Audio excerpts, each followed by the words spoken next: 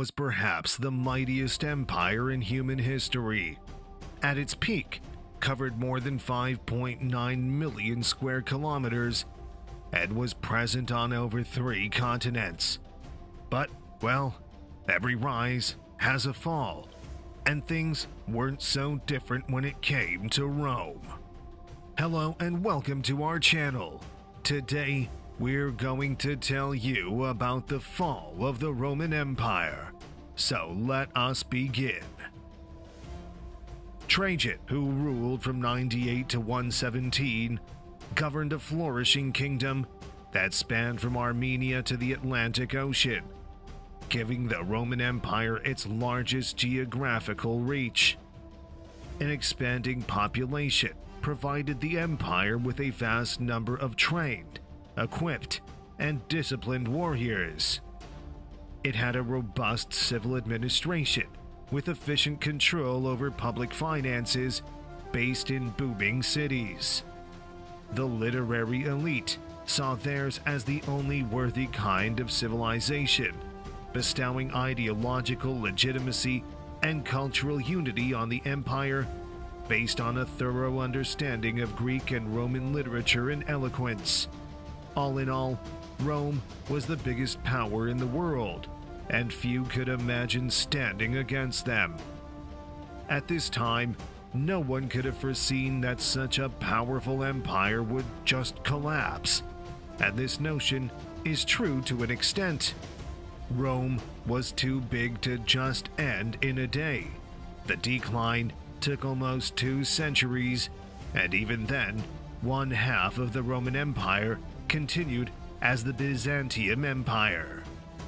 For the most populated regions around the Mediterranean, the climate began to deteriorate about the year 150. The Antonine Plague killed a lot of people between 165 and 180, making it difficult to fight Germanic invasions. Yet, the legions largely held or quickly re-established the empire's frontiers. During the 3rd century, the empire faced several significant difficulties. The burgeoning Sassanid Empire defeated Roman field troops 3 times and remained a strong menace for decades. Other tragedies were civil wars, barbarian invasions, and the plague of Cyprian, which resulted in greater mass death from 250 onwards. The empire was split into Gallic Empire in the west from 260 to 274, a Palmyrene Empire in the east from 260 to 273, and a central Roman rump state for a short time. In 271, Rome abandoned the province of Dacia north of the Danube. Larger barbarian groups, which had developed better agriculture and expanded their populations, were more effective threats to the Rhine-Danube boundary. In the late 2nd century, the average height of the people in the West fell precipitously. The population of northwestern Europe did not recover, although the Mediterranean areas recovered. The empire survived the 3-century crisis by effectively orienting its economy toward defense, but this came at the cost of a more centralized and bureaucratic bureaucracy. The senatorial elite stopped entering the ranks of senior military commanders under Gallienus, emperor from 253 to 268. Its usual members were uninterested in military duty and inept commanders.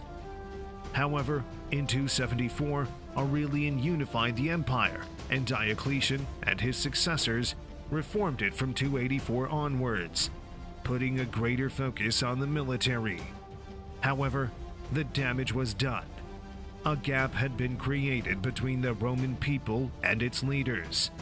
This gap would later prove to be the undoing of the mighty empire. In 313, Constantine the Great declared Christianity to be officially tolerated. This was followed by an official search for a definition of Christian orthodoxy during the next few decades. Heterodox Christians were targeted in both official and private actions. The scorn that accompanied Christianity's sense of triumph after Constantine led to limited action against pagans who were mainly disregarded. His successors mostly followed in his footsteps, with Christianity being the religion of choice for every aspiring public officer. Cities lost their revenue from municipal taxes under Constantine and their endowments of property by Constantinus II, who reigned from 337 to 361. This caused even more problems as city councils began to lose strength. Constantine had also relocated the imperial capital to Byzantium in 324. Constantine established Franks on the Rhine's lower left bank. To hold their communities in check, they needed a line of fortifications, suggesting that Rome had lost practically all local control. Bandits started to rule territories such as Isauria, which were well within the empire under Constantius. The Germanian tribes grew in number and became increasingly dangerous. In the 300s, there was widespread instability and economic deterioration in Gaul, which had not fully recovered from the invasions of the 3rd century, possibly most notably in Armorica. After decades of pirate invasions, Armorica's villas were nearly all deserted by 350. Around 360, the usage of money in the local community disappeared. All these problems were compounded by corruption within the Roman officials and military. Julian, who reigned from 360 to 363, started a campaign against official corruption, allowing Gaul's tax demands to be cut to 1/3 of their prior sum, while remaining compliant with all government standards. Julian was well known for his pro-pagan principles in civil law. Julian overturned the ban on sacrifices, reopened temples, and eliminated the Christians' special tax status and income advantages.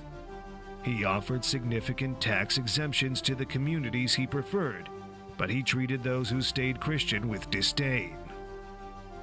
Julian fought battles against German invaders in Gaul. He embarked on a costly expedition against the Sasanian Persians, which resulted in loss and his own death. He marched on the Sassanid capital of Ctesiphon, but on the advice of a Persian agent, he set fire to his boats and supplies to demonstrate his commitment to continuing operations. By destroying crops, the Sassanids initiated attrition warfare. He launched a ground retreat after becoming blocked off without supplies in enemy territory, and he was gravely wounded during the Battle of Samara. Jovian, Julian's successor, was acclaimed by a disheartened army and began his brief reign from 363 to 364 while stranded in Mesopotamia without supplies. He had to give up parts of northern Mesopotamia, including the strategically vital citadel of Nisibis, to secure safe passage home. This castle has been a Roman stronghold since before the Nisibis peace in 299. The brothers Valens, who reigned from 364 to 378, and Valentinian I from 364 to 375, fought barbarian invasions on the western boundaries with vigor. They also attempted to lessen the burdens of taxes, which had increased steadily over the preceding 40 years. In his 4th year, Valens in the east cut the tax demand in half. Emperor Valentinian I met with German tribal chiefs from the Quadi in 375 CE. Previously, the Quadi had attacked Roman armies crossing the Danube River. They stated to the emperor that he had put up military barracks along the river in their land, establishing a barrier between them and the emperor. He broke into a terrible fit of fury, experienced an aneurysm, and died as a result of the blame they placed on him for their deeds. 3 years later, in 378 CE, during the Battle of Adrianople on the Balkan Peninsula, a confederation of German tribes beat the Romans and murdered Emperor Valens. The fight was the consequence of a series of atrocities perpetrated by Roman officials against Germans. At this time, another important personality emerged. He was the person who would put the final dent in the Roman Empire. His name was Alaric, and he started his career as a Gothic soldier named Gaius before joining the Roman army. Under the Roman Emperor Theodosius, Alaric was a Roman ally who helped fight the Franks and other supporters of a would-be Roman usurper. Despite the fact that he lost tens of thousands of troops, he received little appreciation from Rome and disappointed the Roman army. The last of Constantine's lines was Theodosius I from 379 to 395. Theodosius I split the empire into east and west just before his death in 393 to be administered by his two sons, Arcadius and his younger brother Honorius, who was only 10 years old at the time. Flavius Stilicho, his guardian and army commander, was in charge of the west during his absence. However, the empire's two parts were at odds, a position exploited by Alaric, whose Visigoths had been utilized as allies but had now forsaken their loyalty and rose in revolt after Theodosius's death. Alaric was able to gain leadership of the army in Illyricum, but this surrender was met with opposition and he was forced to flee. Alaric then attacked Italy itself, besieging Honorius in Milan in 402, to where the capital of the Western Roman Empire had been moved more than a century before. After being beaten twice by Stilicho, but being spared each time, Alaric was forced to flee and was persuaded to join a battle to recover Illyricum from the east. When the usurper Constantine III revolted in Britain in AD 407, the plan was abandoned and Arcadius died suddenly the following year. Honorius, who was now in the new capital of Ravenna, refused to meet Alaric's demand for reparations. Stilicho had been put to death, and Alaric marched on Rome in AD 410, the first time the Eternal City had been invaded in almost 800 years. Only after 5,000 pounds of gold, 30,000 pounds of silver, 4,000 silken tunics, 3,000 scarlet-dyed skins, and 3,000 pounds of pepper were paid was the siege of Rome lifted. Statues were stripped of their ornaments, and if that wasn't enough, gold and silver statues were melted down. When additional talks for a homeland for the Goths fell through, Rome was besieged and ravaged once more, with the Church's fathers scrambling to justify such a disaster. The year was 410, and the day was August 24. The same year, Alaric passed away. His kinsman, Athalf, led the Visigoths into southern Gaul 2 years later, and Honorius was forced to accept their monarchy at Toulouse in AD 418. Under the leadership of Genseric, the Vandals and other Germanic tribes who had crossed the frozen Rhine on the final day of 406 were now in Spain. Honorius allowed them to stay as well, despite the fact that he had little choice. Honorius died in 423, and Valentinian III, who was only a toddler at the time, took his place. The Vandals invaded North Africa, fought the Romans, and seized Carthage, which Genseric made his capital in 439. Invading Gaul in collaboration with the Vandals in 451, Attila and the Huns, who had already become so strong that they were paid an annual tribute by Rome, attacked Gaul. The Visigoths led by Flavius Aetius, the military leader of the West, defeated them in the Battle of Chalons. The death of Valentinian III in 455 provided a pretext for the Vandals to loot in undefended Rome for 2 weeks, stealing the treasures of the Temple of Peace and the gilded bronze tiles from the Temple of Jupiter. When the German leader Odoacer ousted the last Roman emperor of the West, Romulus Augustulus, in 476, the collapse of Rome was complete. After the collapse of the empire in 476, it was replaced by a succession of kingdoms governed by the Germans, whom the Romans detested so much. Even when it collapsed, Rome's Romanitas extended to the Germanic tribes.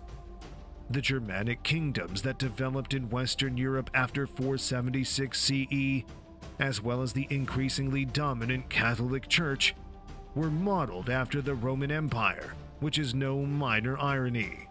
In this way, Roman customs persisted even after the fall of Rome.